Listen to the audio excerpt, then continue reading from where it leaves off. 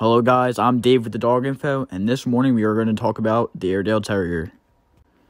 The Airedale Terrier, known as the King of Terriers, the Airedale is indeed the largest of all terriers. The dog breed originated in the Aire Valley of Yorkshire and was created to catch otters, rats in the region between the Aire and Wharfe rivers. An able sporting dog, they became an ideal working dog as well, providing their worth during World War I. Although these are purebred dogs, you may find in the care of rescue groups or shelters. To adopt if you want to bring one of these puppies home. Intelligent, outgoing, and confident the Airedale Terrier is, possesses a wonderful playful streak that delights their humans. No vice pet, parents, and apartment dwellers should beware though. These dogs have high energy and need plenty of exercise, and their intensity might be a little much for the first-time dog trainers. But if you can meet the breed's physical needs and provide them with space to run, preferably in the form of a big yard with a tall, secure fence, then you'll be rewarded with a playful, loving companion for a whole family, even kids. The next part is the history of the Airedale with war. The Airedale might have remained a little-known terrier of the Yorkshire countryside, were it not for the while of the Great War. While the Airedale made a name for itself as a premier military dog in World War I as a sentry, messenger, explosives detector, and search dog for wounded soldiers, his native Britain didn't immediately appreciate his value in the trenches. When the first Airedale was exported to Germany in the 1890s, that country was experimenting with the modern concept of police dog.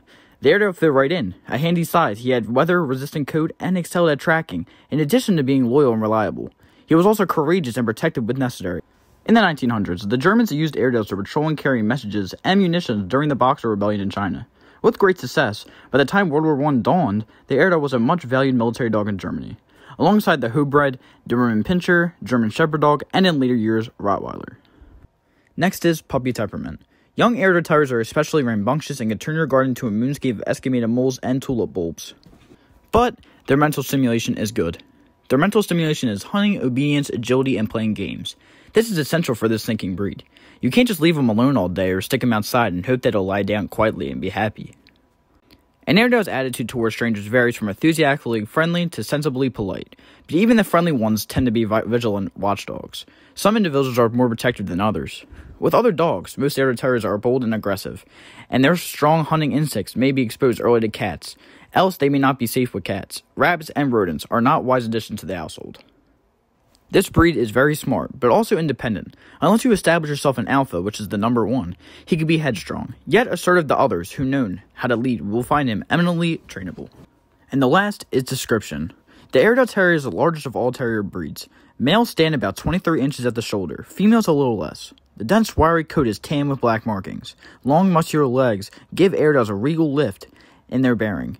And the long head, with its sporty bearded mustache, dark eyes, and neatly folded ears, conveys a keen intelligence. Weight. The weight of a female is 40 to 44 pounds. The male is 51 to 64 pounds.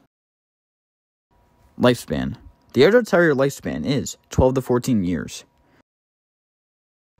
Hey guys, thank you for watching.